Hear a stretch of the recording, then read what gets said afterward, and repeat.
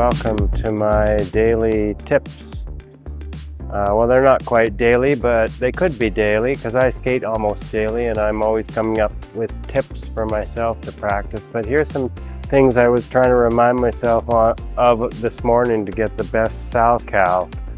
Well, I personally go into a Salchow on a 3-turn entrance. Maybe it's a little unusual, maybe it's a little old-fashioned. It's perfectly legitimate, of course, to do this same mohawk as you would set up an axle and then do a 3-turn instead of a takeoff. I've been recently gotten used to coming into the Salchow from a Choctaw entry like a spin.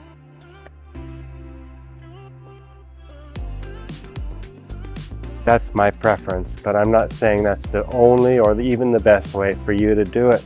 But there are some fundamentals I think it is important for you to do.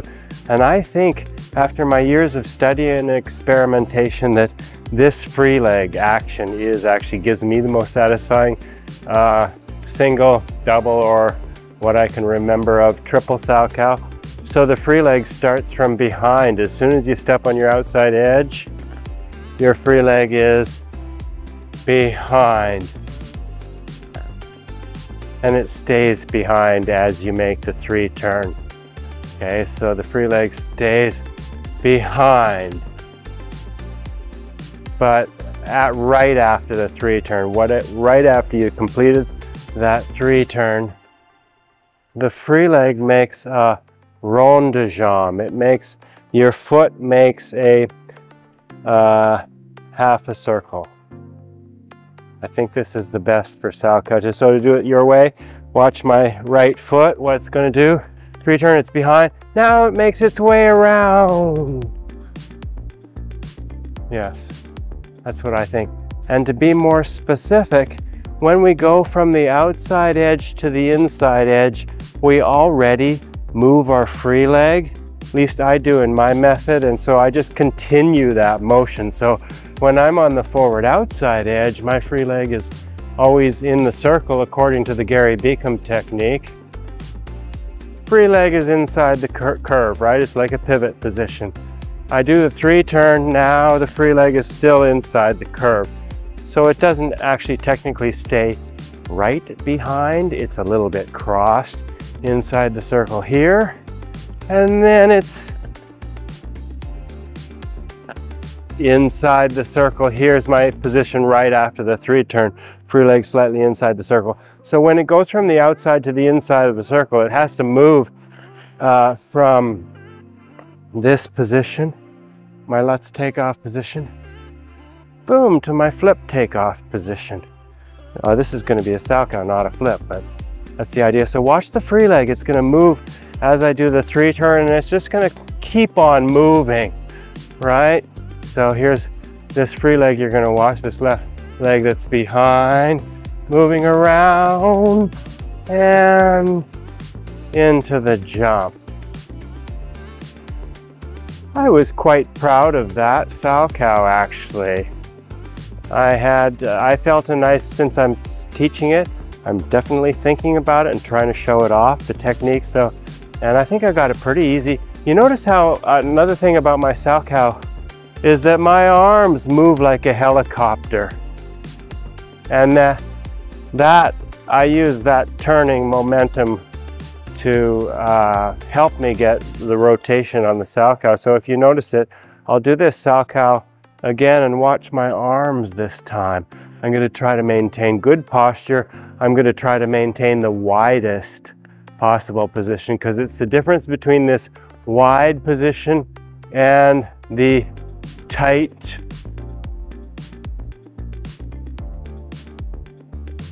rotating position. It's the difference between wide and tight that speeds up your rotation. So I do start as wide as possible.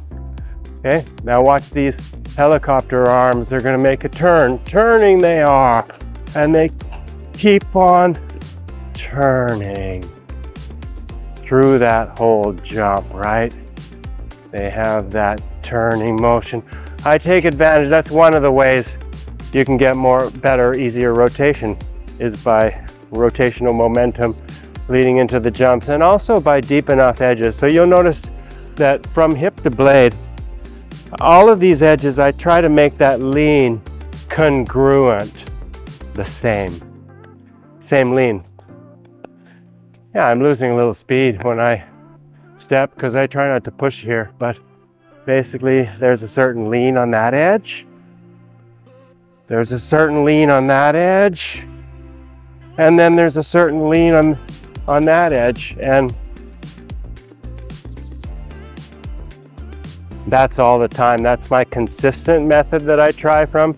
The lean doesn't go all varied. It's not the only way to do it, but to be consistent, it's the simplest kind of way to do it in my opinion. Develop your own method if you think you've got one that's better, but I'm going to show you this whole deal right now to the best of my ability.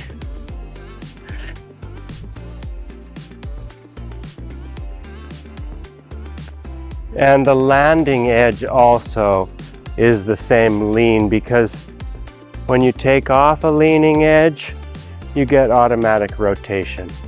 And when you land on a leaning edge, you get automatic cessation of that rotation. That rotation stops.